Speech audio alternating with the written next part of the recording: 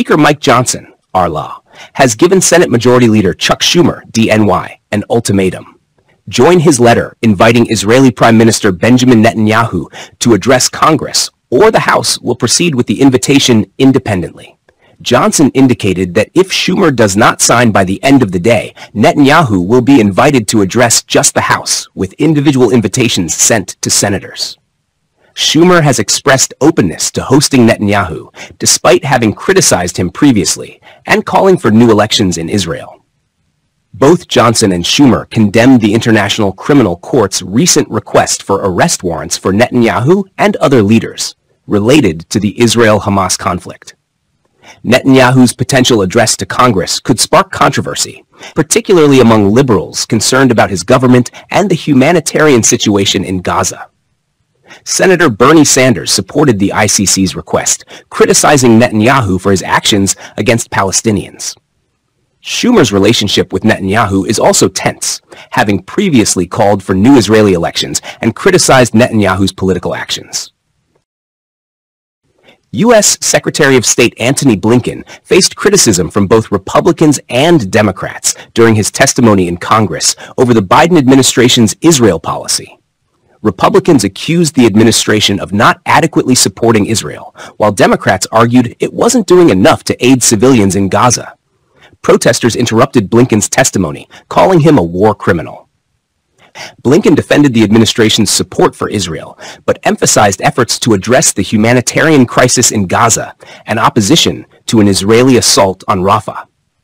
Blinken's testimony included discussions on the delay of a weapons shipment to Israel, which Republicans criticized, and on the International Criminal Court's request for arrest warrants for Israeli and Hamas leaders. Blinken and Democratic Senator Ben Cardin condemned the ICC's decision.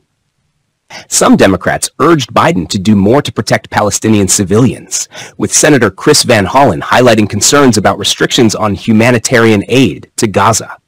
The ongoing humanitarian crisis in Gaza has resulted in widespread malnutrition, homelessness, and infrastructure destruction. Israel-related protests have increased, affecting congressional appearances and potentially impacting Biden's re-election campaign. A $95 billion foreign aid package for Israel, Ukraine, Taiwan, and humanitarian needs recently passed Congress, highlighting divisions over U.S. support for Ukraine. Israel has decided to recall its ambassadors from Ireland and Norway after these countries announced plans to recognize a Palestinian state. Israeli Foreign Minister Israel Katz criticized the recognition, claiming it rewards terrorism and could hinder efforts to secure the release of hostages in Gaza and achieve a ceasefire. Katz also threatened to recall the ambassador to Spain if it follows suit. Norwegian Prime Minister Jonas Gahr Støre stated that recognizing a Palestinian state is crucial for peace in the Middle East and supports the Arab peace plan. Norway's decision aligns with its long-standing support for a two-state solution and comes amidst ongoing conflict in Gaza, where Israeli assaults have displaced hundreds of thousands and restricted aid flow. Norway's recognition, effective May 28th, follows 30 years after the Oslo Agreement and acknowledges Palestine's progress towards statehood, as noted by the World Bank in 2011. The decision is seen as a move to support Palestine's right to independence amidst the challenging conditions due to ongoing conflict and settlement expansions. Israeli forces conducted a raid on a Hamas compound in Rafah, Gaza, uncovering a tunnel and a significant weapons cache. The IDF reported eliminating dozens of Hamas terrorists during the operation.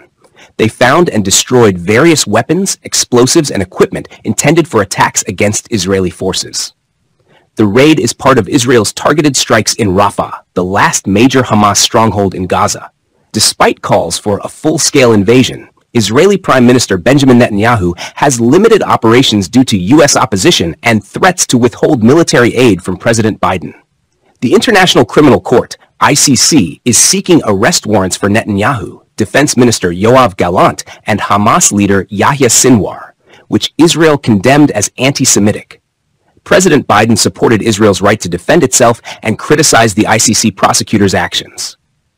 The decision on the arrest warrants will be made by a panel of 3 judges, typically taking about 2 months.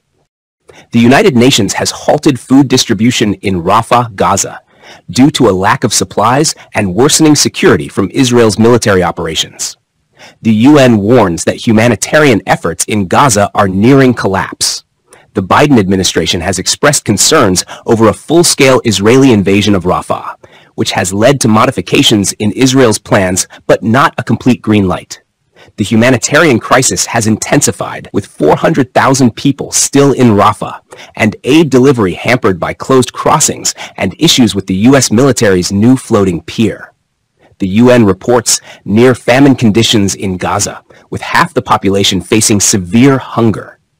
Israel's actions have drawn international criticism and calls for arrest warrants from the International Criminal Court against Israeli and Hamas leaders for alleged war crimes. Israel denies the accusations and condemns the ICC's actions, supported by some Western countries, including the U.S. However, France, Belgium, and Slovenia support the ICC's decision. The ongoing conflict began with a Hamas-led attack on Israel on October 7th, leading to an extensive Israeli offensive in Gaza, resulting in significant casualties and displacement. The situation remains dire, with escalating battles and challenges in delivering humanitarian aid. U.S. Treasury Secretary Janet Yellen called for a unified response from the U.S. and Europe to address China's industrial overcapacity, particularly in clean energy sectors. Speaking in Frankfurt, Yellen emphasized the need for strategic and united action to protect manufacturers in both regions and emerging markets. She highlighted concerns about China's excess production in electric vehicles, solar products, semiconductors, and other industries, flooding global markets with cheap exports. The Biden administration recently imposed steep tariffs on Chinese goods in these sectors, aiming to safeguard U.S. workers and firms from what Yellen described as unfair Chinese economic competition. This issue will be a key focus at the upcoming G7 finance meetings in Italy, where Yellen hopes for a collective stance on Chinese industrial policies.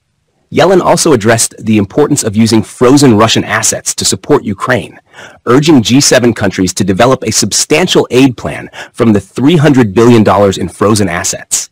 This plan will be discussed at the G7 Leaders Summit in June. Additionally, she emphasized the need for unity against Russian aggression and Iranian terrorism support. Overall, Yellen's message centered on coordinated international efforts to tackle economic challenges posed by China and support for Ukraine amidst ongoing conflicts. China is considering imposing tariffs as high as 25% on imported cars with large engines from the US and EU, according to the China Chamber of Commerce to the EU. This potential move comes as trade tensions rise between China and these regions, coinciding with the European Commission's upcoming decision on whether to impose tariffs on Chinese electric vehicle EV exports by June 5th. The tariffs would significantly impact major car makers like Toyota, Mercedes-Benz, and BMW.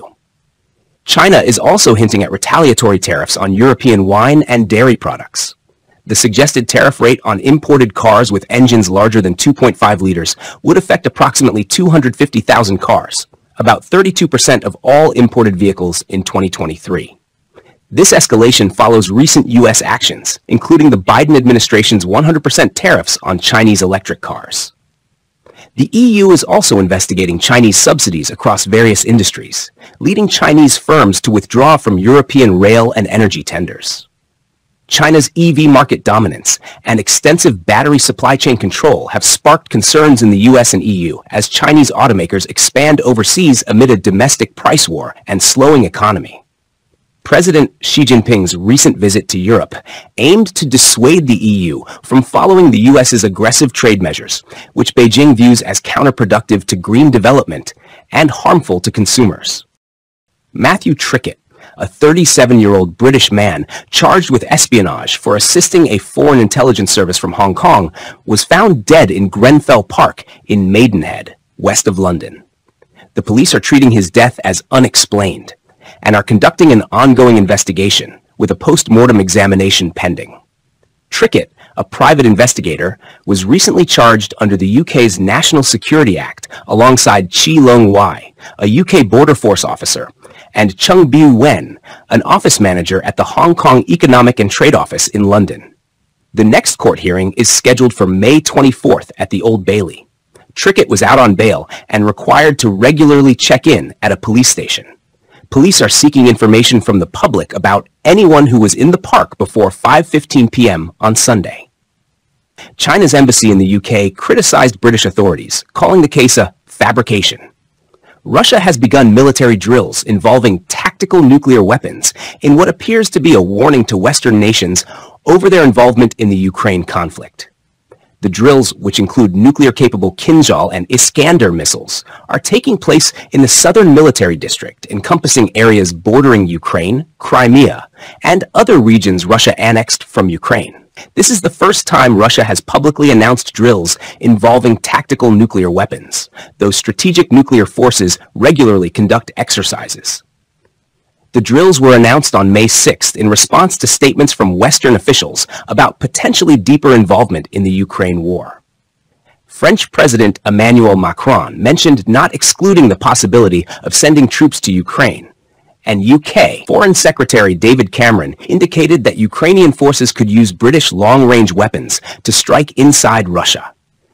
These statements prompted the Kremlin to escalate the situation, leading to the current nuclear drills. Tactical nuclear weapons are designed for battlefield use and are less powerful than strategic nuclear weapons, which are intended for large-scale destruction. The Kremlin described the Western officials' comments as dangerous, increasing tension between Russia and NATO. Taiwanese lawmakers from the opposition Kuomintang, KMT, and Taiwan People's Party, TPP, are pushing to pass a bill on Friday that would increase legislative oversight of new President Lai Ching-te's administration. The move has sparked significant protests from Lai's supporters, who argue that the amendments have been rushed and could undermine his government by entangling it in investigations. Following President Lai's recent inauguration, several thousand supporters gathered outside the legislature on Tuesday to express their opposition to the bill. Although the crowd thinned on Wednesday, larger protests are anticipated when the bill is revisited. The contentious amendments aim to establish committees that can investigate the government, military, and private entities, demanding witnesses and documents. If the bill passes, individuals or entities that do not comply could face fines. Additionally, the amendments would require officials to appear more frequently in the legislature to answer questions, with potential criminal penalties for contempt of Congress.